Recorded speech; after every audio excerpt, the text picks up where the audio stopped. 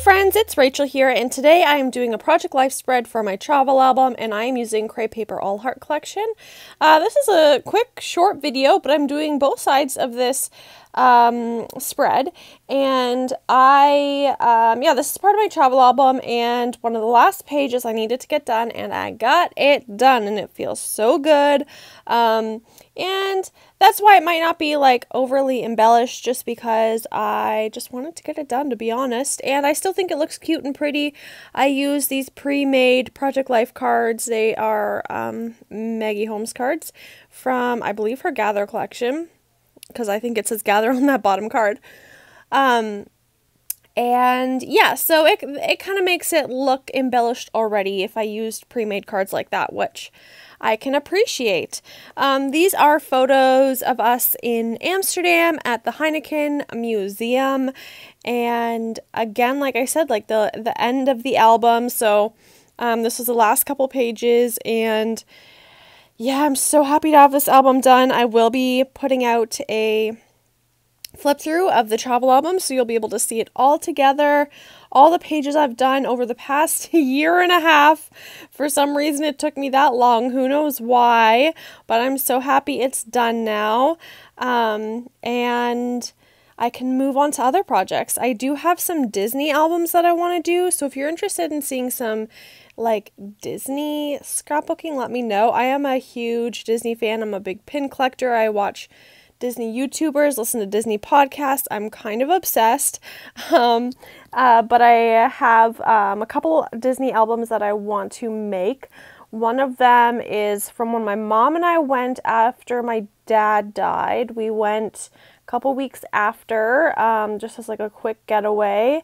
And so that would have been, we would have gone in like February of 2018, I believe.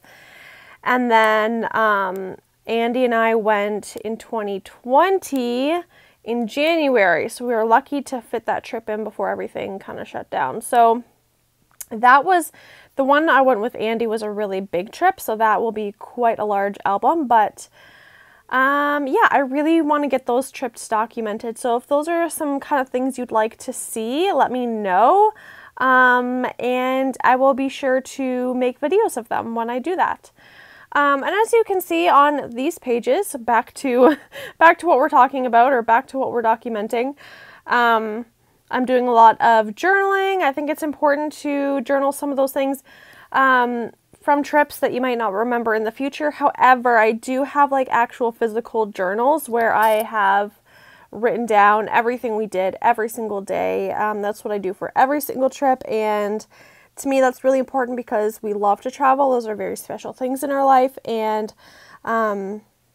so those are important for me to document. I'm not the type of person who journals every day in my life, but for special things like this, I do really like to have those things documented, both in photos and in writing. So I have multiple places to find those special, special, special memories. So I hope this motivates you to get some projects done and to get those travel things or whatever it is you've been putting off, get it documented, get it done. Trust me, it'll feel so good and you'll feel so happy that you did it. Even if it's some simple spreads like these ones are, if it's just a simple little thing, that's okay. Just get it done, and you'll feel good about it.